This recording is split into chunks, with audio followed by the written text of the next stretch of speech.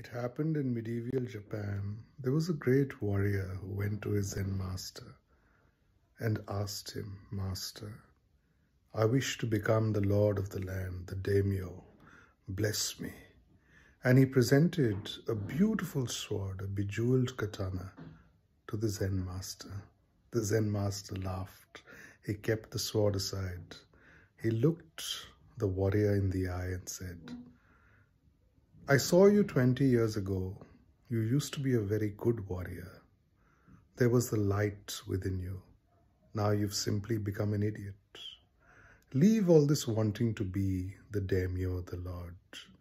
Be like the Buddha. The Buddha found enlightenment sitting under the tree. Be like the sakura blossom. Meditate on the cherry blossoms falling from the tree. Your life is just like that. One day it is there, all beautiful. The next day it is gone. Yet, make the maximum of those few moments. Don't waste it. A cherry blossom is happy being a cherry blossom. She does not have to become a daimyo or lord of the land.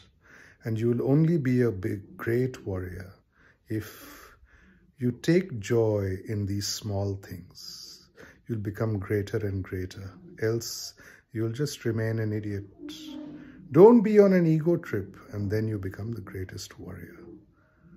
The warrior took this lesson to his heart, became an example of warriorhood all around the land. And similarly, Krishna tells Arjun the same thing in the Bhagavad Gita.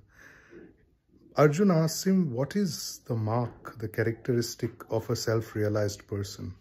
Krishna says the self-realized person walks, talks, eats, fights, does everything with a certain grace, serenity, simplicity, not through ego.